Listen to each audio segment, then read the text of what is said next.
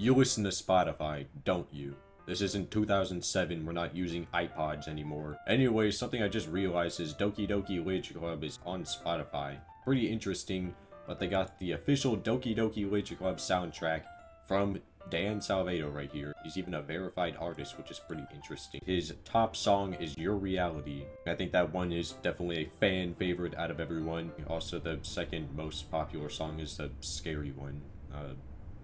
Kind of interesting. Doki Doki Literature Club original soundtrack. I also think it's pretty interesting seeing a lot of the fan uploads on Spotify too. Doki Doki Guitar Club. Wow, it's actually a verified artist. Never heard of this person, but if you have, let me know. And of course, we got some, classic fan songs like Just Monika. Glad to see that this game has even spread to Spotify, which is another reason why the game is still relevant to this day for the people who say, I'm surprised this game is still alive. If you do want to keep the game alive, subscribe to the channel so you can support the channel and watch every upload and not miss out on any new DDLC content.